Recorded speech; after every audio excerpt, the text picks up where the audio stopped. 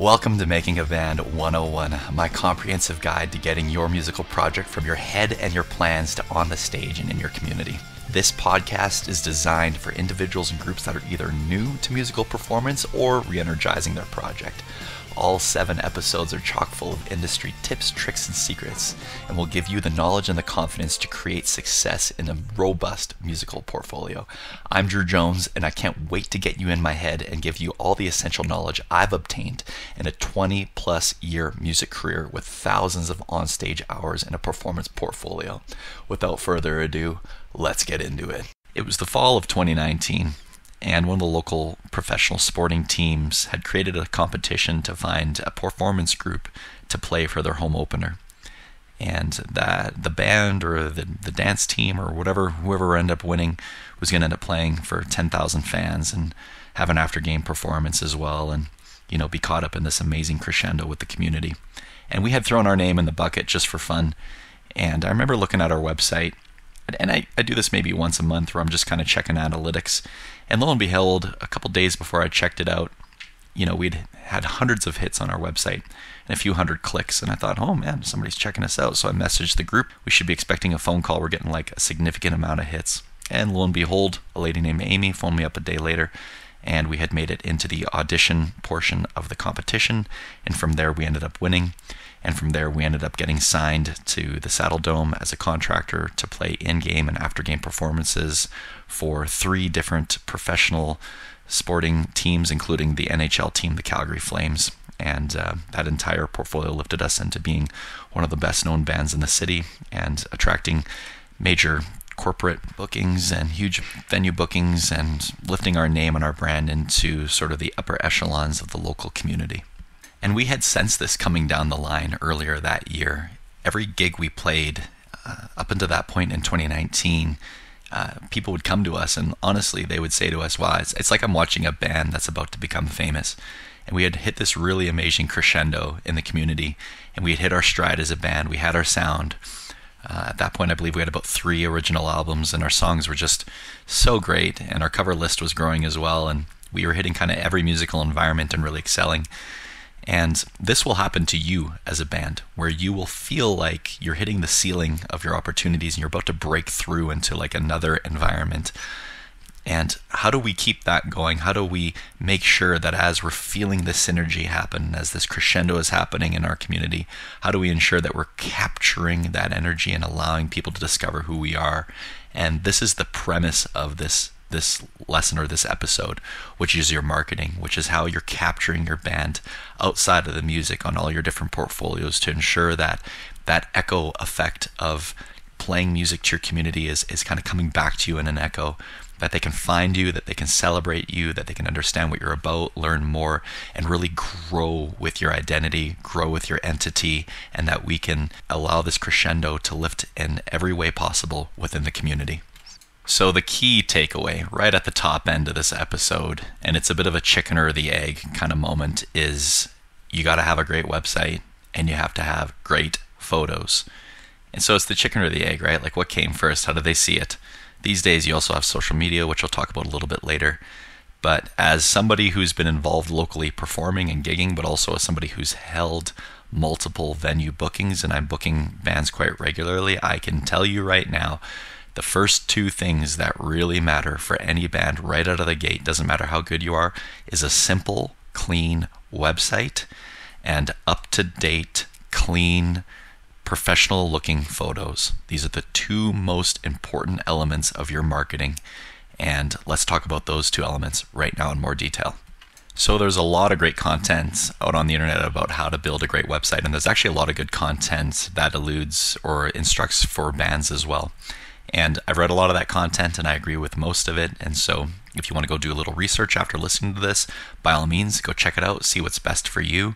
But I'm going to kind of tell you from a booking agent's perspective what I think is the nicest and best/easiest way for a startup band to get going. And so my number 1 recommendation is have a website that is essentially a landing page. But realistically, regardless of what the layout of your website is, I would highly recommend not making a website with multiple pages. This is effectively going to increase your bounce rates as people need to sort of like navigate what's happening. It's just best for they land on one page and they can just scroll down and see all of your information sort of like in succession or in chronological order. So you would start with information, which includes a photo and a song, would go down into learning a little bit more about your successes and why they should care. It should move into highlighting other parts of your music profile or video profile. And then it should move into bookings and how to book and where you're being booked and a list of your shows. And then maybe at the bottom, you've got information about the social media or more amazing opportunities that you've done or photos or yada, yada, yada. But realistically, your website should show who are we, what do we do, why should you care, what are we doing now, and how to get more involved with the socials or otherwise. The reason why you want to include this information this way is so that you can capture the attention of the individual who's seeking your band as quickly as possible. You want to show them immediately the most accurate and quintessential representation of your band. A lot of this industry or people wrapped around the industry with events and corporate and weddings and whatever, they don't have a lot of time to look and to dive deep. And they might not even care, believe it or not. Again, us artists, we think everyone's going to care so much. They're going to want to get wrapped up in our journey. It's like, they might if they become really great fans and if they want to jump all in. But 9 times out of 10 in the early days of our band, people got a referral or they learned about you or they're trying to answer your inquiry into their venue. And so they want to see as quickly and as easy as possible, why should I book you? What are you? And to make that decision. So again, we don't want to take them on a journey of clicking on all these pages. That's going to increase bounce rates. I get frustrated as the booking guy. I'm like, really, you want me to click on all that? I don't got time for this. Like, it should be right there on the main page. It should be a 1-page landing page, and I'm just scrolling down. Song, okay, perfect. Click on that. I haven't even read anything yet. Just listen to the song. Oh, this is dope. Okay, what are they about? Listen to the song, reading the profile. Okay, it's a 1-paragraph profile. They've done this. They are that. Oh, they're a pop rock band. Okay, cool. Or they're a metal band, or they're like an indie. I don't know. So you just keep going. Oh, let's scroll down a little more. Oh, there's a video here. Okay, sweet. Rad. Okay, wow, they hold up live. Cool. Well, at least from this video. No, go down a little more. Oh, they played there. They're booking there. Good. All right. Oh, I'll respond to this. We'll look to find them a date. And there are other tools that will be in your toolbox that I'm going to talk to very shortly in this episode that will go along with your website when you start emailing and having conversations. But your website is a quick, simple, here's what we are. Here's what we do. Here's the contact information for bookings. Here's where the bookings, the stuff I already covered. But again, I'm just hitting this over and over and over again because your website is kind of your storefront. It's really simple. It's just, this is what we are and this is why you should care and run us through the finish line or take us to the next level of communication where then we can get going around, other details such as, our EPK, our socials, our referrals, and, logistics, money, all the rest of it. And so back to the chicken or the egg, and what I promise you is probably maybe even more important than a good website is possibly really good photos. And they kind of go hand in hand. And from a artist perspective, this is the number one feedback I have heard year after year from booking people, especially when you get into good venues, especially when you get into good festivals. The feedback has always been that we've had great up-to-date photos. And so, number 2 most important thing, or maybe even number 1 most important thing for your marketing portfolio is having up-to-date, clean photos. And so this would be both photos of the band sort of standing on a line, giving like the quintessential band photo that you'd put like in a news article or on a CD cover. It's just showing the 5 homies all in a line looking tough or whatever the vibe is, right?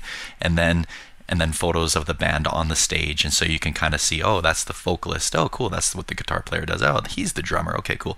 So, it would be bringing out a photographer every season or twice a year to your shows and to have them take these photos. So again, one is kind of like a posing photo to make it look edgy or cool or whatever your vibe is. And then to have you guys on that stage.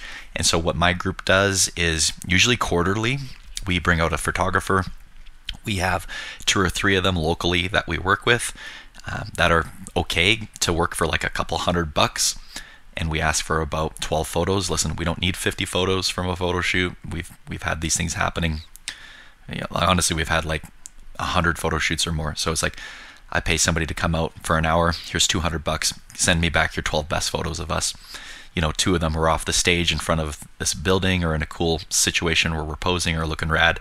We usually do it in the middle of a busy street. It's hilarious. We'll actually wait for the traffic to stop at a light, and we all run out into a street with a photographer, and she takes a photo of us, and we look like kind of badass in the middle of the street. I love that photo. That's been our archetypal photo year after year. It's a lot of fun with the lights of the city and the street behind you. It just looks super rad.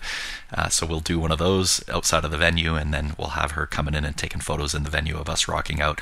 Get 12 photos every season, and we're continually updating our photos on our website and what's happening on the socials, and it's just nice to have a lot of photos, to have everything documented, and to see how the band is vibing, how people have changed. Every once in a while we bring in subs into these photo shoots because, again, they're happening quarterly, so we can include other members. And it's just nice in the bank of memories and to see our socials and our website sort of evolving over the years. But having nice, clean photos is crucial. It is the number one feedback from booking people that we work with. And again, and it transcends back onto your website and back onto your socials as all these little marketing pieces. And of course, you're going to have photos that people took of you from their phones in a moment that added you on the socials. And so, there's always the mix. But what I'm talking about is those really clean studio type photos. And again, you do want them live as well. You just need somebody with that nice camera to come in and snap those, because your buddies or your friends or the people who are in the crowd who at you on the socials and you screenshot it or whatever, that's not enough.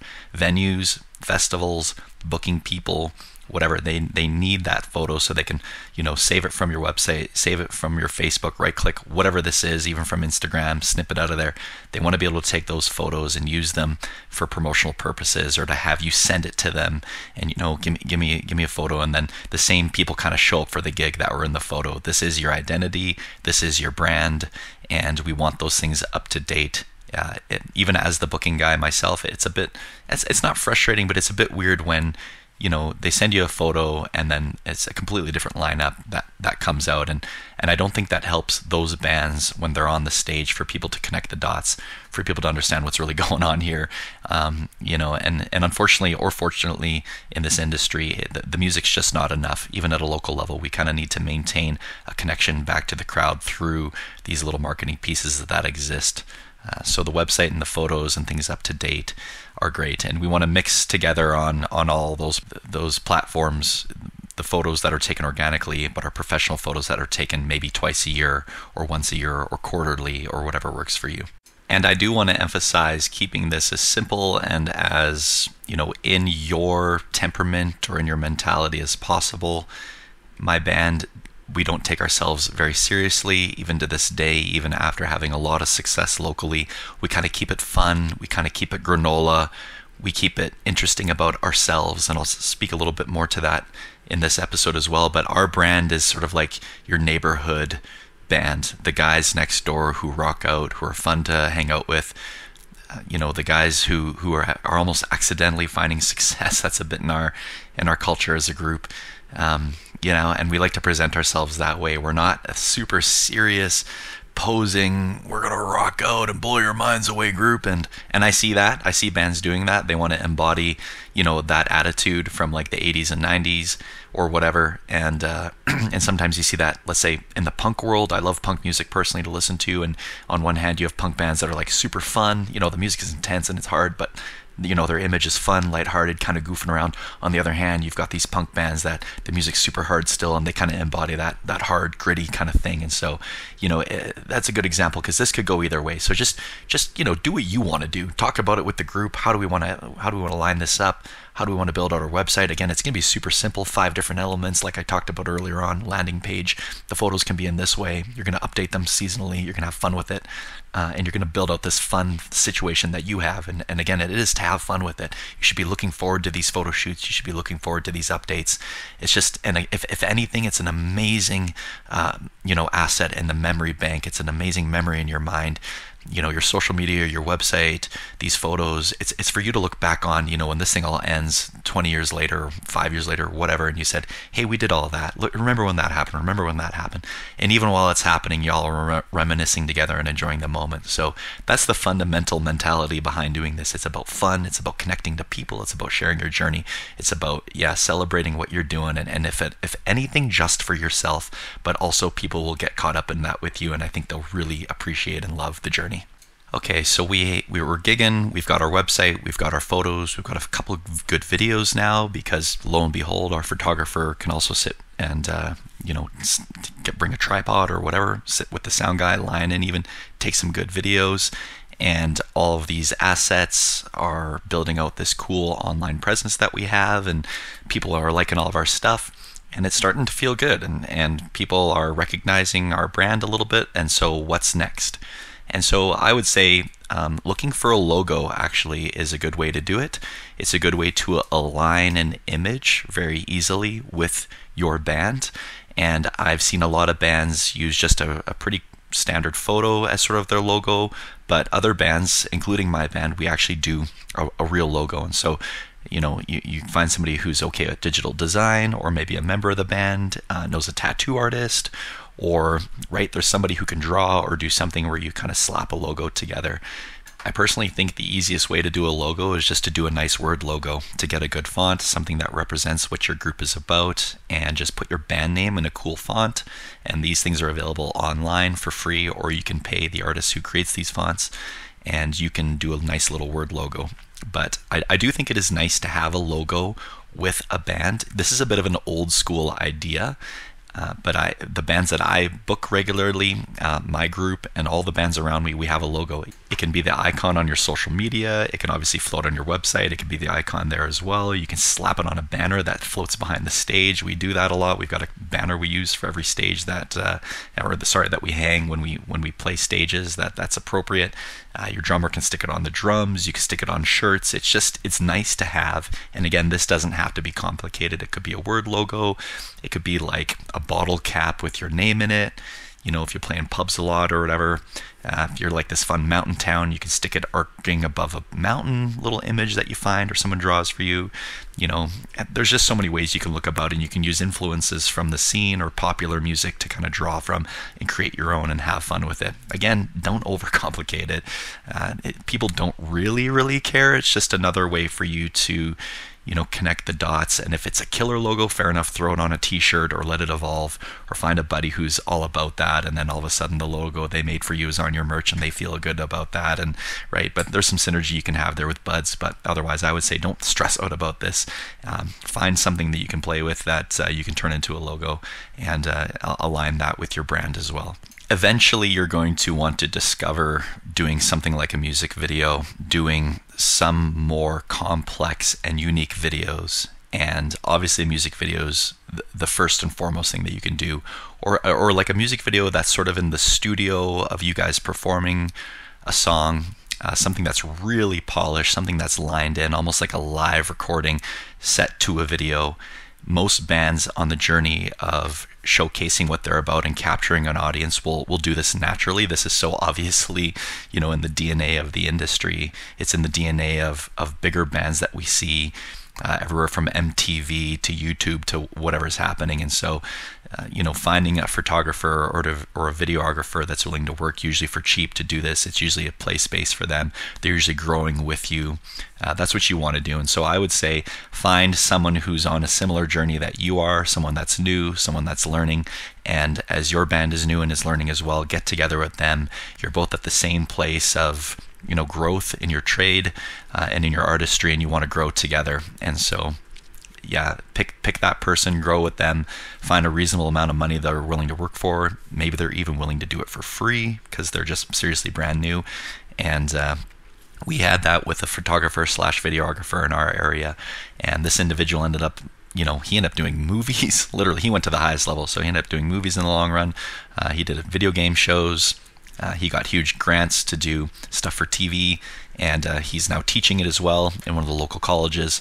And we grew parallel to this guy. He was just starting off, and both our groups sort of crescendoed into a huge success. I think it was quite coincidental, but also showed the passion that we had, and it was fun to do that. And so we've always worked with younger videographers, artists, take risks with people, had fun with it. And there's all these different little elements, especially if you're on TikTok and these more video-oriented social medias, that you can kind of have fun with it. Side note, these things do take a lot of work, and you're not usually producing them as quickly as, let's say, like a selfie video or stuff coming right off your phone.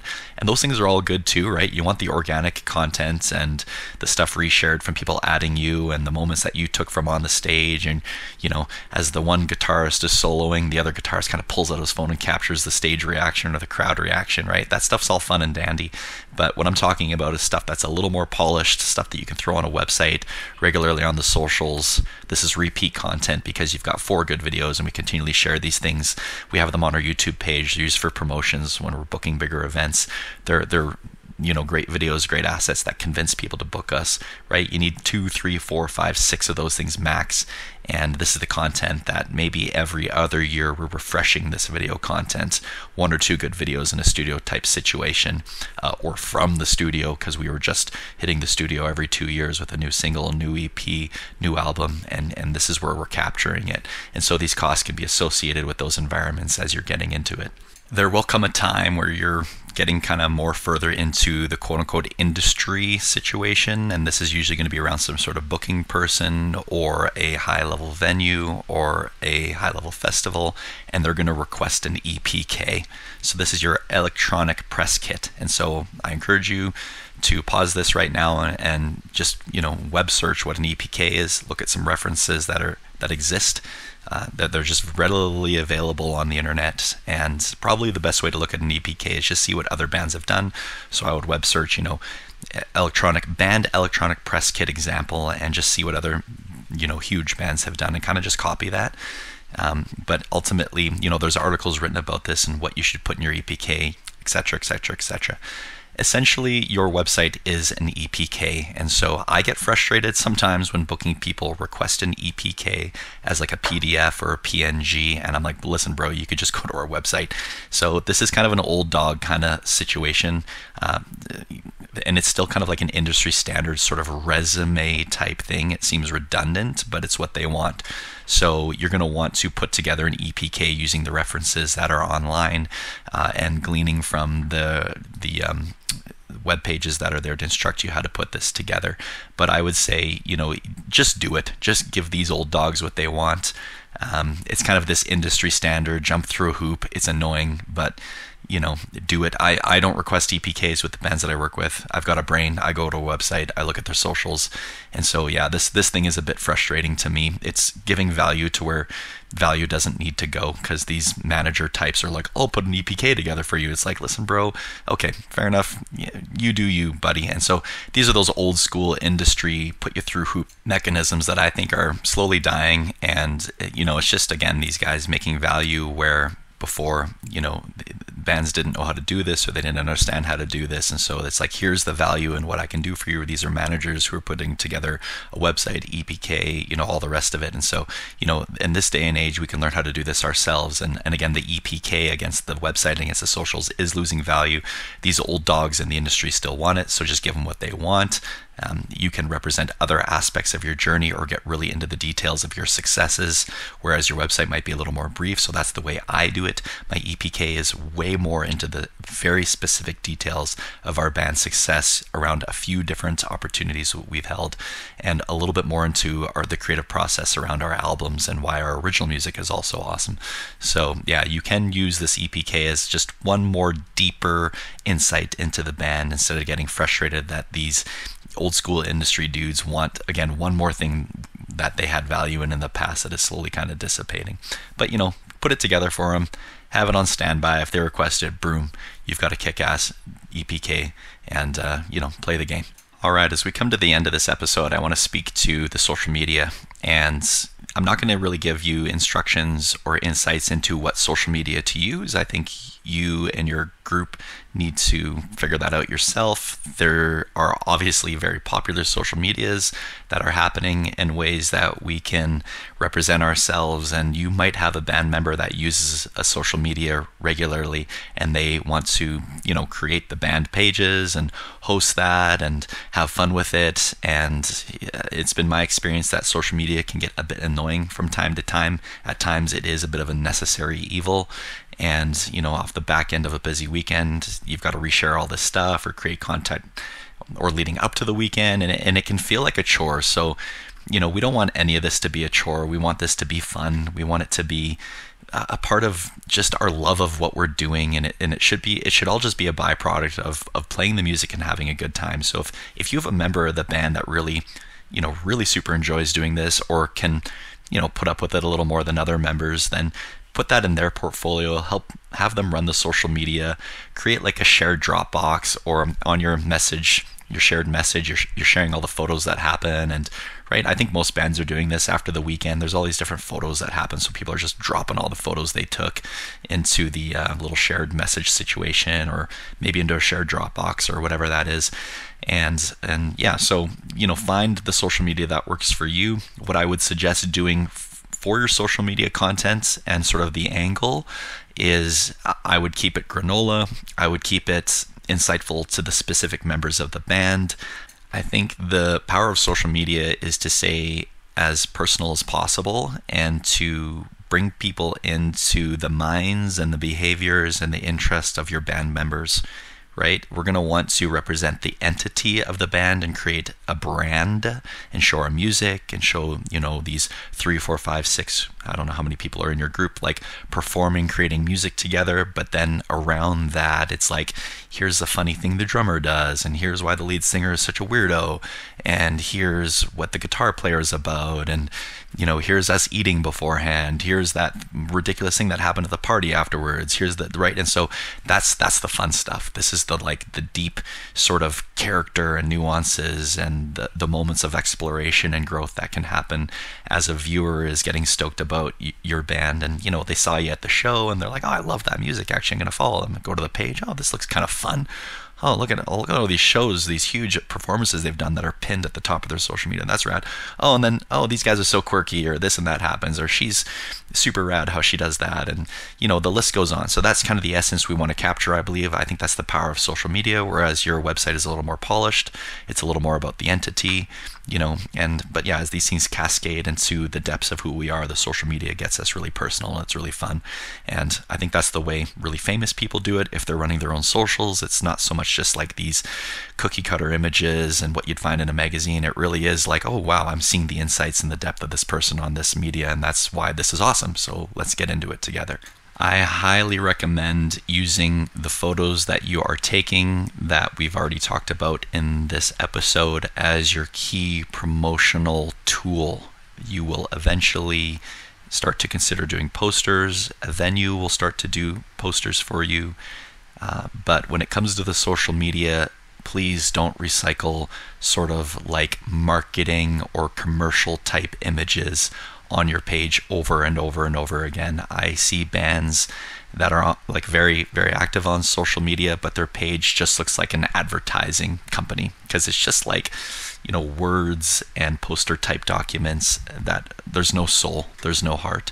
On the other hand, you find bands that are doing the seasonal photos, that even with selfies and their cell phones are taking okay photos around that as well. And so the page is mostly, the band showcasing itself, looking friendly or looking tough or looking whatever they need to do.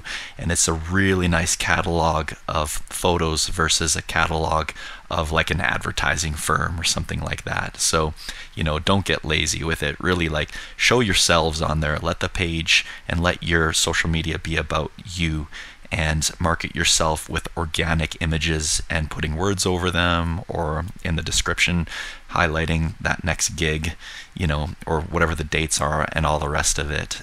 As great as posters are, and there's a place for posters, there's a time for posters, we want to showcase ourselves. We're modeling our behavior and our faces and our identity back to our crowd. We're not modeling images and words from a poster. I don't think that aligns at all. So, keep that in mind as you're building out your portfolio and as you're building out your presence through the social media.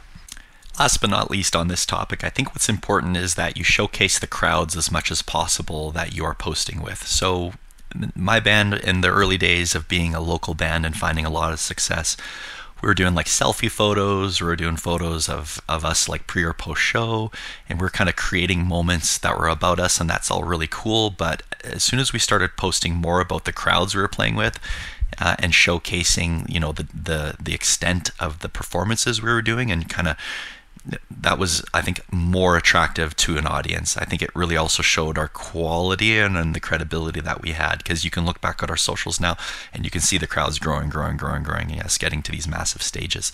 And so, this is a bit of an ego move, but I think it's a good ego move. You do want to show that, wow, we're really growing. And so we often step off the stage, right? Even these massive stages we've played, we'll step off the stage and we'll get a photographer or somebody, or we'll do a selfie with like all the people, and we love doing that. We love having moments with the crowd and showing like we just played a huge stage. Is it bragging a little bit? Is that part of our journey, and have we earned that? I think we have. And so I would encourage you, as you hit the bigger stages, find a way on your social medias to show that, like, wow, man, like we're hitting big stages here. We're worth kind of checking out. Shameless self-promotion is all you kind of have in the early days. And part of that is really showing like, hey, we're hitting these stages now. We're doing it. Like, we deserve to be looked at. If you were to take extra time to visit our website or to click on a link or to hear the music, you'd learn it there. Obviously, it starts with the quality of the music.